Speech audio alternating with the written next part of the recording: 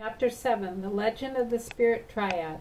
Warning, this chapter gets a bit adult because of dark words like corpse, but there is no swearing. Long ago, before the beginning of time itself, there was one entity, the Gray, who was just living in total darkness, longing for something else to end his loneliness. He created another entity, Artheria, the spirit of light, through the event known as the Big Bang. This brought light and stars to the universe. Then a third was created, one that would soon come to be known as Crunch the Rock Dog, the spirit of Earth. His existence created worlds and life. They created many civilizations and made a lot of history possible. So if you were all brothers, what happened? Asked Applejack in the present after hearing the beginning of the story. Well, it was about when ponies first came around that things went downhill, said Artheria, as her daughter had just arrived. Let's say I had a major falling out, but you see we created the three main pony tribes.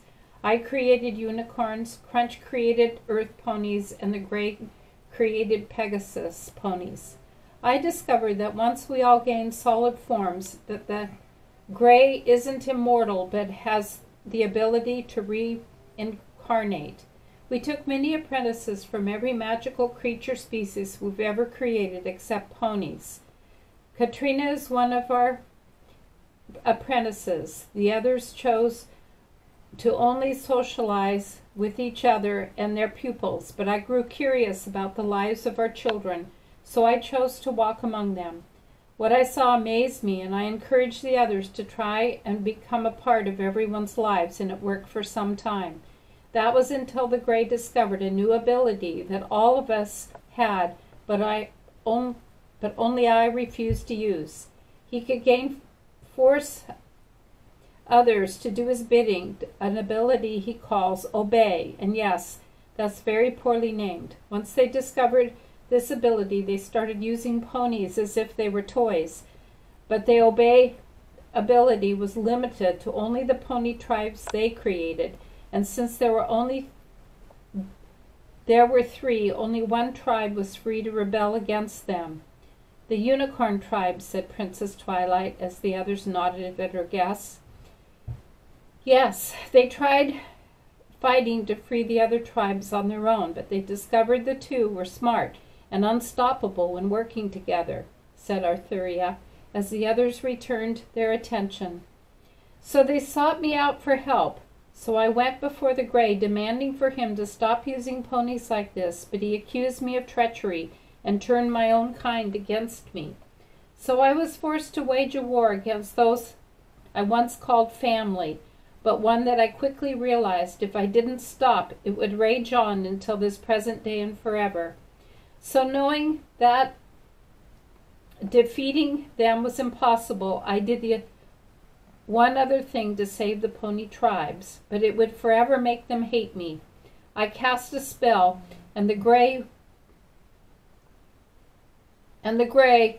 who had managed to possess another reincarnation of his at the time. Many centuries passed, and I didn't see either of those two for some time, but I knew one day the Gray would return for revenge by finding a way to break the spell that had banished the last member of our group and our indestructible army of followers. I guess today is that day. So the reason why Rumble is possessed by the Gray is because he's his reincarnation, one of the descendants of the first Pegasus ponies he created, said Rainbow Dash, who managed to confirm this. So how does this tie into you knowing the princess? Oh well, Star Swirl was the only one of the original group of unicorn ponies I granted a long life to, and he told me that one day it might not be enough that unicorn ponies they can't control because they didn't create them. So what if there was a fourth tribe? We put together plans that would lead to the creation of the Alicorn tribe, which had all of the connections to the three, but because they weren't created by the spirit triad, none of us would be able to control an alicorn because they weren't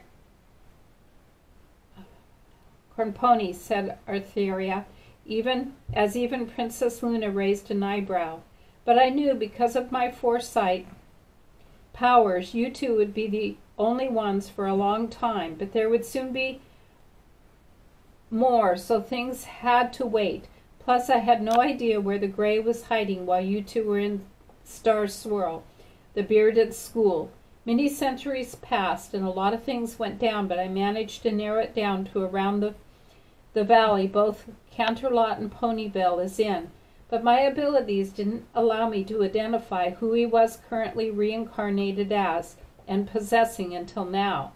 I was in the middle of thinking about the future when he found me first and dragged me into a battle that he wanted to go down in your old castle, so I would return to this form easily because he knows I'm at my weakest in this form. But you decided to bring your brawl with him into a public place because you were losing to them, said Princess Celestia with a sigh. So not only is the father of all evil out to get my mentor, but he's also possessing a cult. Anything else we should know? Oh, yeah. Him beating me up to the point where I return to my energy form is just one part of his revenge against me, said Artheria, who got them all worried. I kind of banished the other member of our group and all of our followers to our home dimension when they wouldn't change their ways, and he might be planning to break the spell that is keeping them there. They are completely loyal to them. Unlike the cat, they tend to hold grudges. They all looked at each other and thought, just one word, oh, ah. It's uh-oh. Uh-oh.